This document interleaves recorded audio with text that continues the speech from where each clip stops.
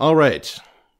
All right, now for the bonus question, which is by far the most important part of this. Oh, no. Podcast. A question, I might add, submitted by Matt. How do you know that?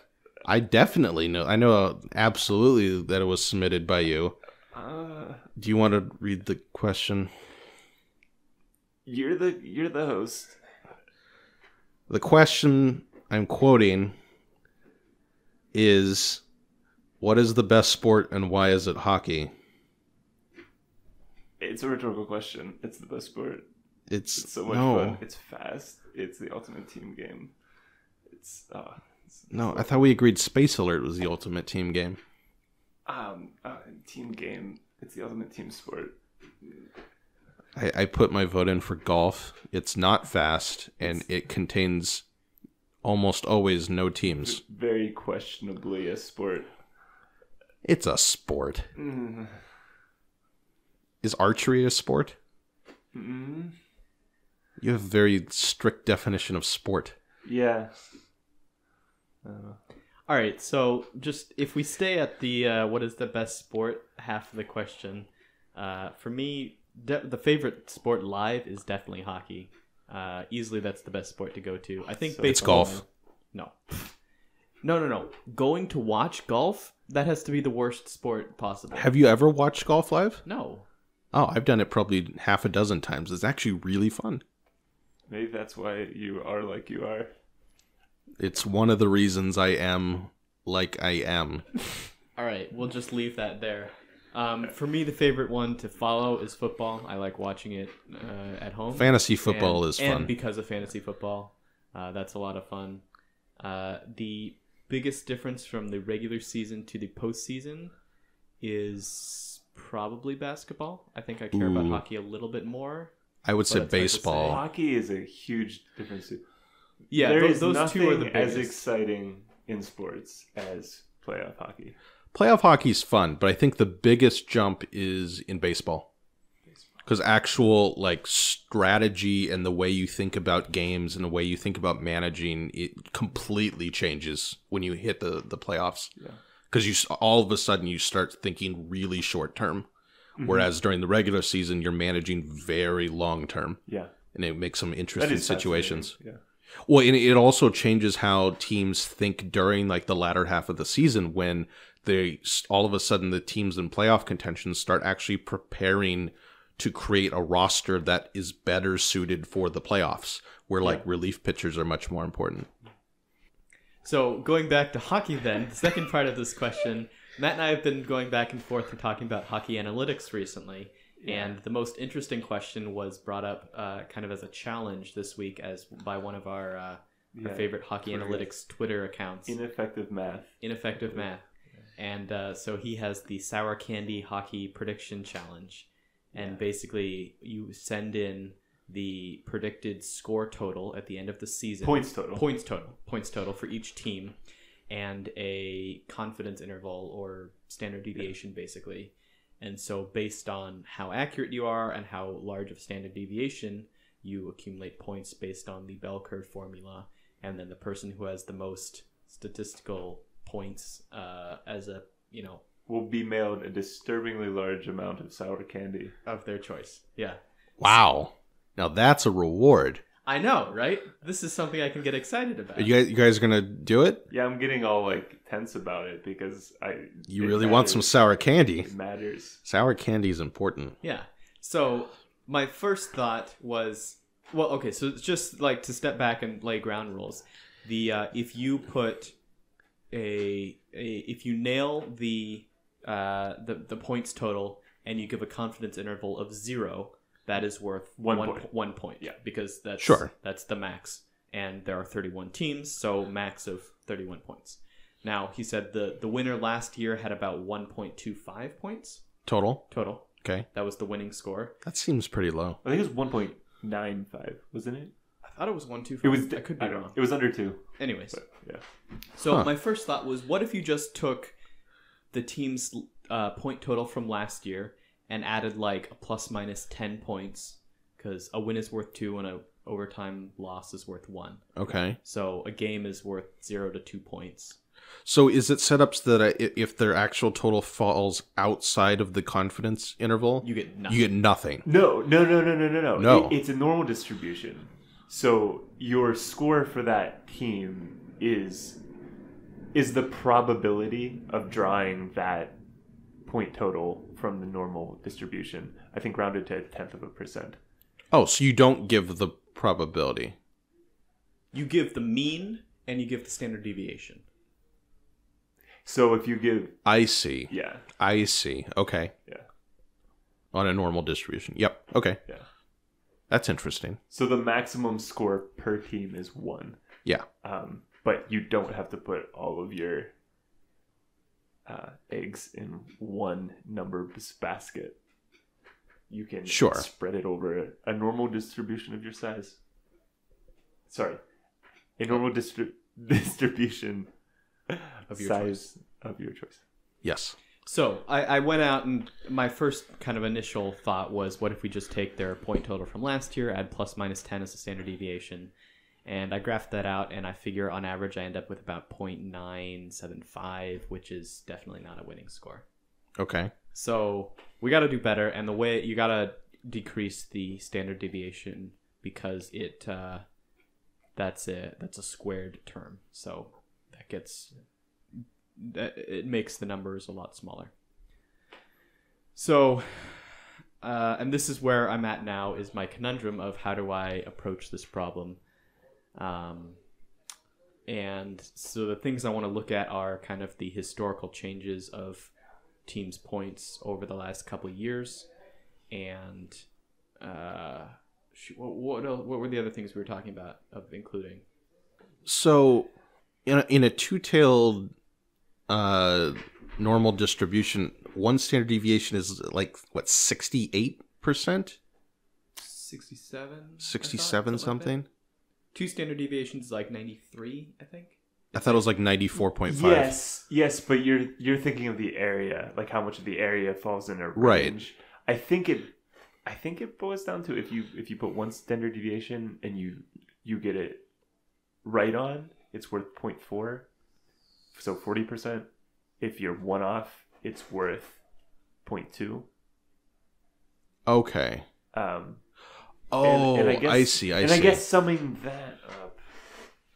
But I mean, wouldn't you want to line up your standard deviation with, like, you'd want to create a confidence measure at some point, and then just align it with that to be the most accurate. The key, though, is trying to tighten up your confidence. Yes. Through analytics. Yeah. But the other thing is, I just want the candy. So I would. I'm trying to. I would rather. See, it's a go big or go home scenario, right? That's true. That's it's also problem. a game in which so there's only going to be one winner. I'm considering So I'm considering just putting 0 confidence intervals on everything, doing the best I can to get within a range, and hoping you hit 2 of them. If I get lucky on 3 of them, which is in the realm of possibilities, then I have a score well above last year's winner. That's probably the way to go in this. I'm having a hard time convincing myself otherwise. That seems like the way to go. I think the question is how predictable. Like, what are the reasonable ranges? Even when you're really confident about where a team's going to end up in the standings, what's the range of points?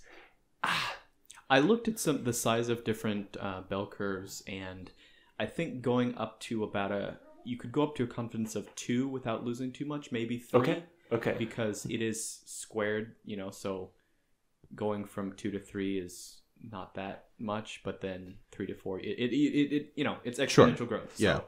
I think, again, taking into account that a game is worth 0 to 2 points, and 2 seems to be, I think you could win with like 7 to 10 correct answers with a 2. 2 on either side. 2 on either side. Yeah. That intuitively that feels about right. I don't know where the sweet spot of how tight you can get your confidence intervals and still have a high chance of getting it right. What's the scale we're looking like here? Like a top hockey team will have like what 110 points. Yeah, 110. Okay. Yeah. So probably teams finish from like 60 to 110. So that's a fairly 50-point range. Hockey, and you could probably hockey pretty easily closer- figure out the which 10-point range they'll fit in. Right. Yeah.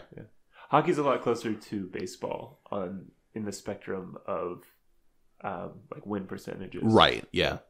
So everyone is usually between like 0.4 and 0.6 or 0.65 or something. It'd be super interesting to try this out, but I think the more highly variable play is the way to go if you want to try to win. I think you're right there because, I mean, we talked about this before in any kind of game. I'm not trying to be predictive. I'm trying to get You're trying to get the candy. disturbing amount of sour candy.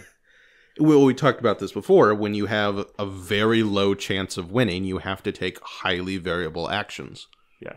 Right. And so looking at it, I can take kind of the safe play of pick their last year's total and give a large confidence interval, and I'm pretty likely to get most or all of them correct within that bucket. Yeah.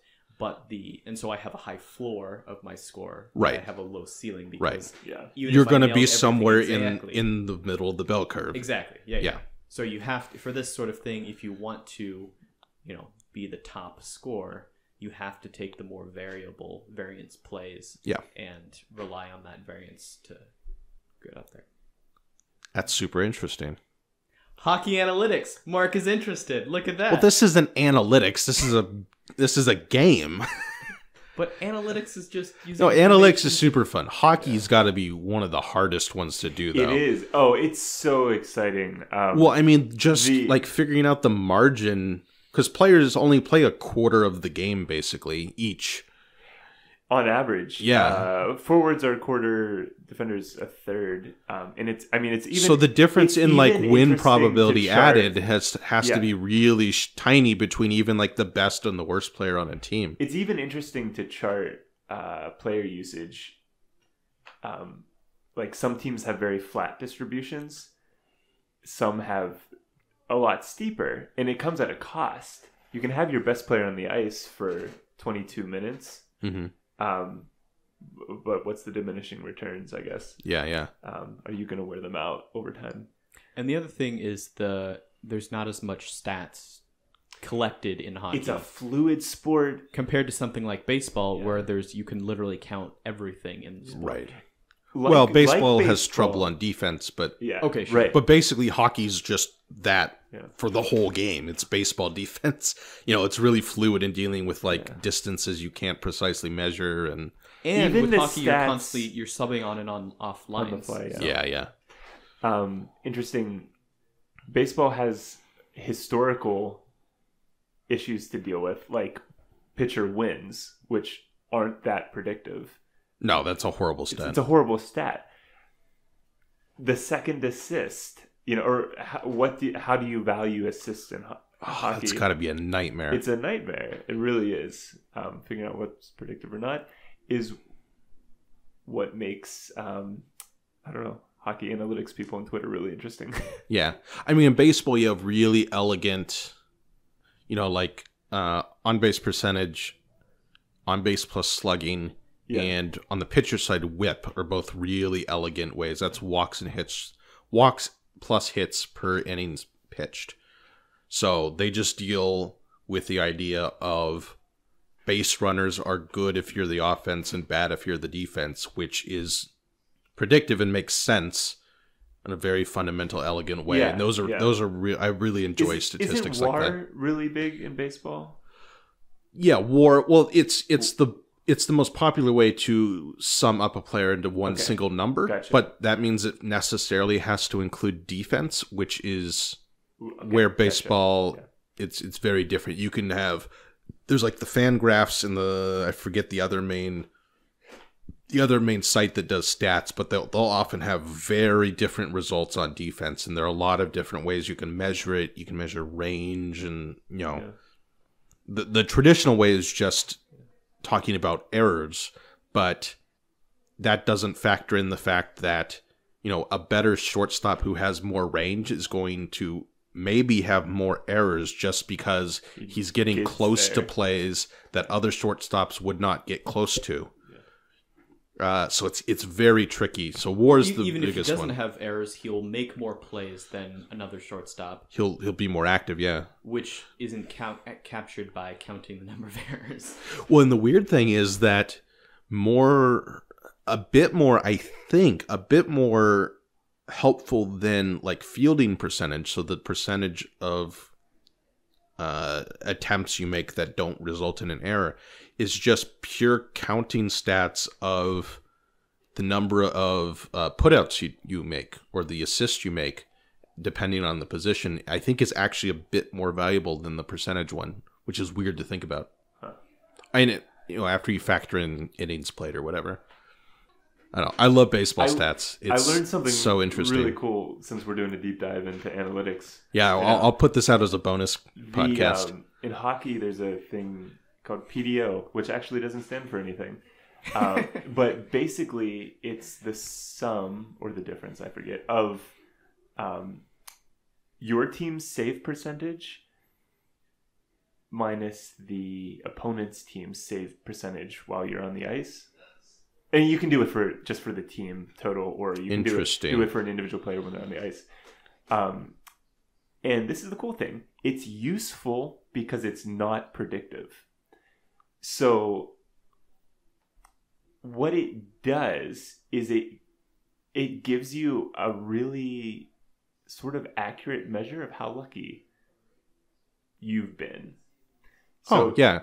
I think the baseball equivalent is BIP, batting average on balls in play. Okay. So if you find like a really a baseball player that's like exceeding expectations, batting average on balls in play is on average a hair over 300. So if you see they're doing like 340, that means they're most likely going to regress down to the mean. Yeah. Because that's just a matter of how lucky they get at hitting holes in the defense. Yeah. Anyway, proceed. Yeah. Were you done?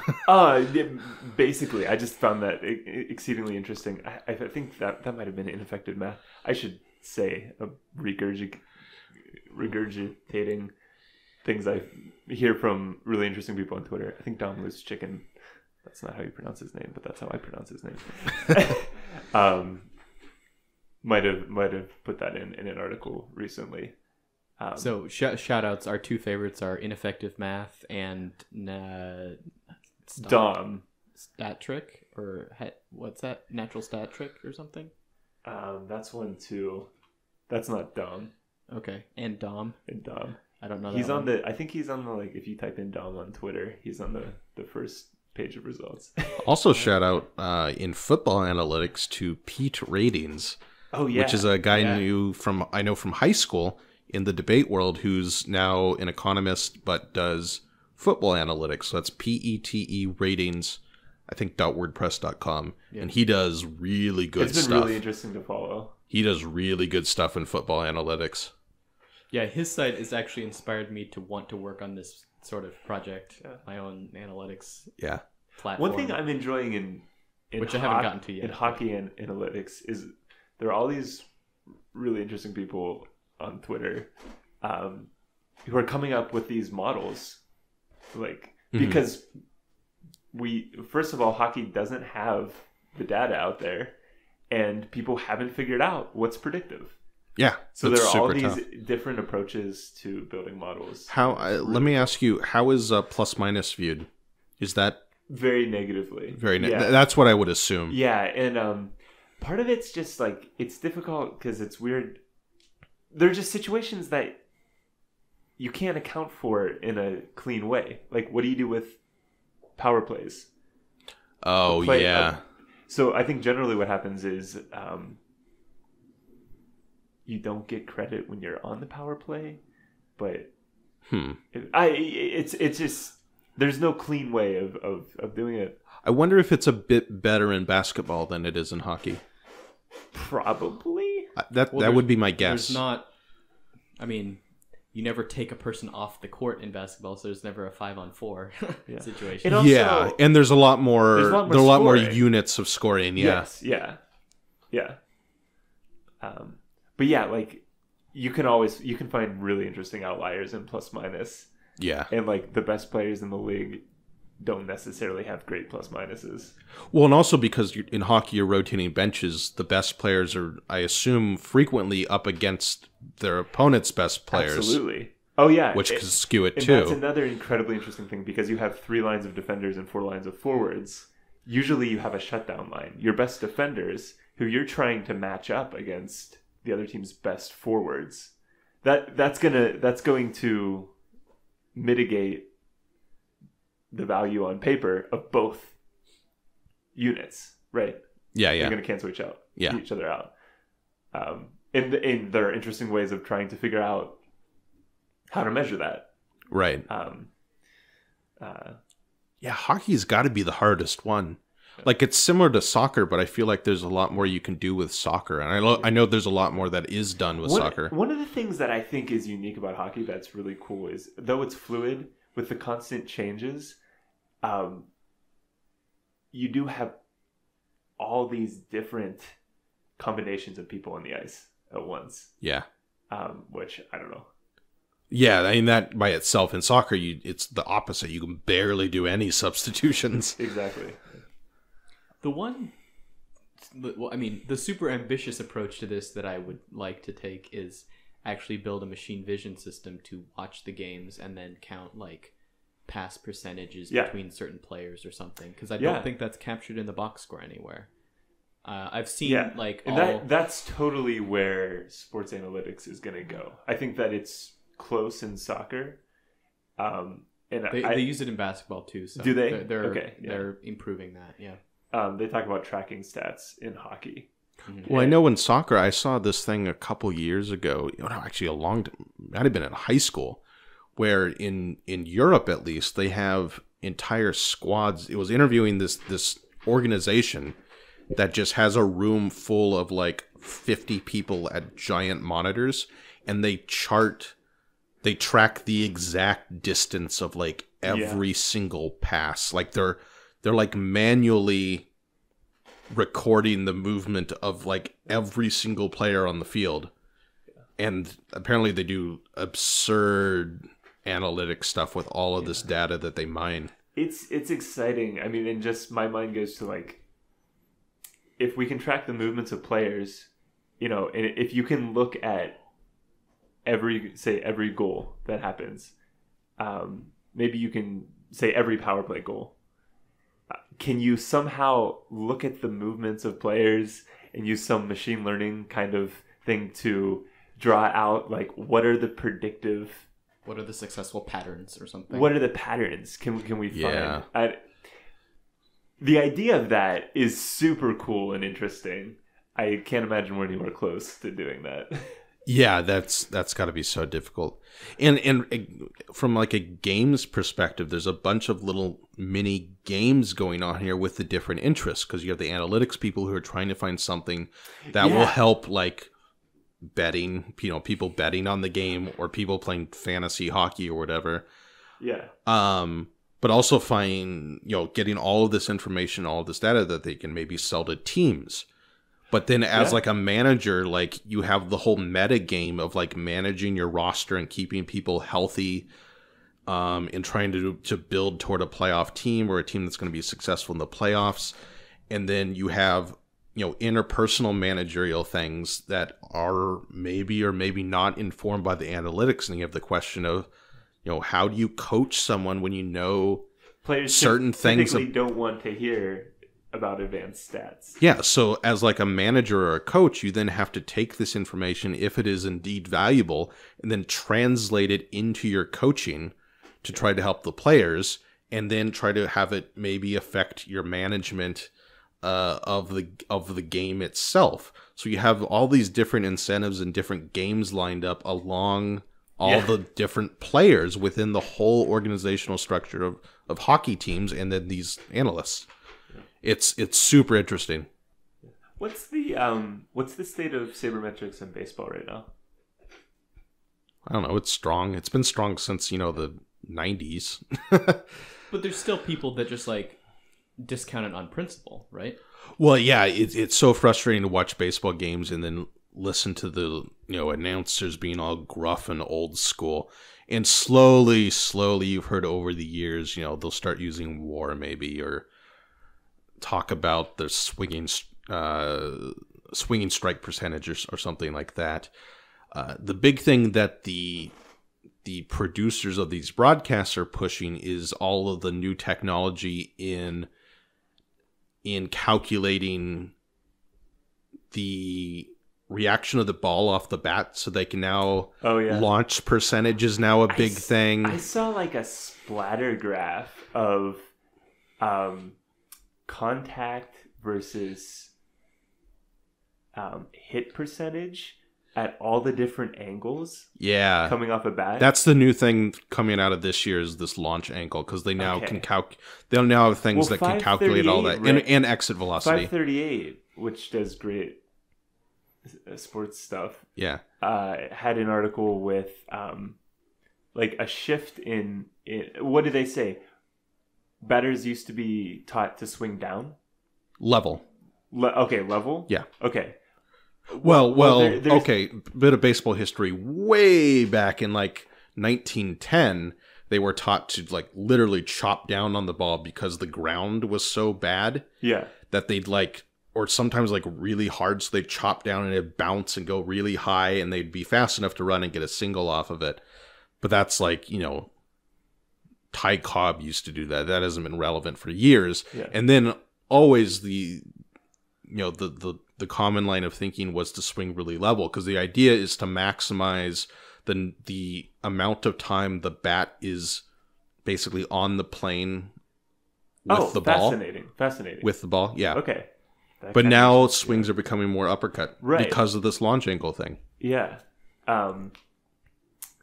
Yeah, I think one of the takeaways from that 538 piece is there are younger batters who are batting way better after starting an uppercut.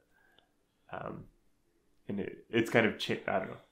It's interesting. It's also increased the strikeout percentage and swinging strike percentage. So they are batting oftentimes better from some statistical standpoints, but batting averages, I think, have dipped a hair. And strikeout rates have increased a lot. Like people are, Mark Reynolds broke the strikeout record a few years ago, and, it's pretty common, relatively common for someone to get more than 200 strikeouts in a season, where, 30, 40 years ago, that would be absolutely unheard of. If you had more than 100 strikeouts, because they were just swinging for contact a lot. Yeah. And it was all about batting average. And so to get a good batting average, you want to touch the ball a lot. But now we have more advanced statistical measures, and we understand the value of different types of hits. So the value of, going for a more powerful swing where you're maybe going to get a double, but you do it slightly less often, is maybe more than if you got a lot of singles. So I think that's what's driving it. So fascinating. And at least this year, home run rates have skyrocketed. Baseball's probably, at least last time I checked, is going to shatter the home run rate record. Wow. For a whole season. Some guy in the National League, I think, broke not the record, but the 62 home run or the Giancarlo Stanton, who's always been, ever since they've had this exit velocity thing, he's always been like, he has like the top 30. He's just stupidly strong. And then Aaron Judge broke the rookie record. He broke Mark McGwire's rookie home run record. I think he hit his 52nd the other day. Okay. But just overall, there's so many more guys now who are hitting like 15 to 25 home runs, it seems. Whereas before they'd hit like 5 to 10 or something like that. I mean, last time I checked, there was like a 40% home run increase from last year. Wow. Which is just insane. So there's a lot of conspiracy that maybe they changed the balls a bit. Because excluding this year, the past 3, 4, 5 years have been really pitcher friendly. Like scoring rates went down and ERAs went down. And then all of a sudden this year, the scoring rate hasn't, if I remember correctly, the scoring rate hasn't gone up that much, just home runs. And I think it's this new swinging strategy of hitting, swinging more of an uppercut. It's really fascinating to watch. A large part of me just wants to quantify everything and like. Baseball's your game then, right? Yeah. Although we get into the frustration of why can't we have robot umpires if we can quantify everything. But, I'm leaning more towards your side on that debate now after watching a lot of baseball this season. Yeah. Yeah. Because they're just showing it on every play. So I think the broadcasters. Yeah. I would not be surprised if Major League Baseball and the networks that are broadcasting baseball are in a long-term strategy to get people acquainted with that technology to take away home plate umpires. Because like every channel that I've seen is showing it on almost every pitch. Yeah. I mean, this was like 5 years ago. And also commentators are now outright saying, oh, that was a bad call. Yeah. Whereas it used to be funny back when they started this pitch tracking thing. You'd notice the commenters would never say anything bad about the ref's call. Yeah. They'd just kind of ignore it. And you see a little bit of that now. Yeah. But I'm seeing much more where they're like, oh, yeah, he got lucky on that one. Or comments like that, which is fascinating. Don't get me wrong. There are lots of things in sports that will always be judgment calls. But baseball, everything is so well defined relative to other problems in sports, I think. It's just, like you're showing it on the television. You already have the technology. Yeah, but I enjoy baseball. Yeah, it's good. Although sadly the Cardinals have missed the playoffs. Yeah, I saw the end of the game the other day. And I almost tweeted at you, looks like a miracle did not happen. Yeah, I mean, they're going to finish with a positive record, but they're still in rebuilding. The last few years they kind of been. But on the plus side, we got a lot of younger players who really emerged this season. We have Tommy Pham, who this season is the best player on the team. He's going to finish close to 6 WAR, which is impressive.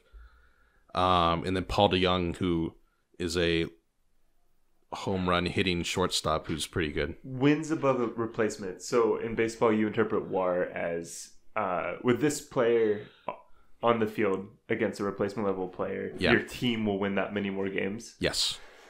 Cool. Yeah. There's Dom, I mentioned earlier, has he calls it GAR. I'm not sure what the difference games. I have no idea. Oh, I think he has this thing called game score. I think it translates loosely into wins above. Yeah. But I find it interesting. I think the best players in the NHL are around 3. Okay. GAR in an 82-game season. So I guess that roughly 6 WAR in baseball comparison. 6. So what are the best players in baseball? 6 WAR would be firmly all-star level. Okay. The MVP on an average year would be, the best like top 3 players on a typical year will be around 8 to 9. Okay. Like the best season, like Babe Ruth's best season is like 14. Yeah. That's what I would expect. I would expect to be a bit higher in baseball. Yeah. And then I don't know. Yeah, so you'll see the top players between like 6 and 9. Well, speaking of baseball record, my hometown Mariners have clinched a losing season, which extends their streak of not having consecutive winning seasons back to 2003. Wow. Oh, please. You're talking to a Pittsburgh fan. Not having consecutive winning seasons. How about that? When's the last time the Cardinals had a losing season? Okay, but the Mariners also haven't been in the playoffs since 2003. Yeah. That's 2003 is only 2 years after they broke the record for wins. Yeah. Wow. 2001 they set the record, 116 wins. 2002, 2003 they went 93 and 69, and then the next year they won 63 games. Wow. And haven't had consecutive winning seasons since then. I think I counted the other day, and before this season they had like 9 losing seasons and 6 winning seasons over the last 15 years or something. No playoffs. And it's just all the Seattle sports people that I follow, because I enjoy Seattle sports. They all like get excited about the Mariners, and I'm never going to be excited until they, prove that they're not a below average team. So the last time the Cardinals had a losing record was 2007. The time before that was 1999. So you've had 2 losing seasons in the last 20 years? 18 years, yeah. Or 3 in the last 20 years. I think the Pirates went from 91 to 2014? That sounds about 13? right. No, it was during college, wasn't it? Without a winning season? Towards the end of college. 2012 or 2013, I thought. 12 or 13. Okay. I thought. Yeah. So like roughly 23 years, 22, 23 years. Oh, Tommy Pham has hit exactly 6-4 on Baseball Reference. Nice. Sweet. That's fun. It shows the best players each year. We have a streak of 1, 2. There's except for 2004. 1, 2, 3, 4, 5, 6, 7, 8, 9 seasons where Albert Pujols was our best player. Oh, I love Pujols. He's the best. That was a long digression on sports analytics. Well, tangents all the way down. Tangents all the way The new down. Subtitle of the Thought Well, I think Gamer this is a tangent so big, I think I'll just throw it out as a bonus podcast. Yeah. That was fun, though.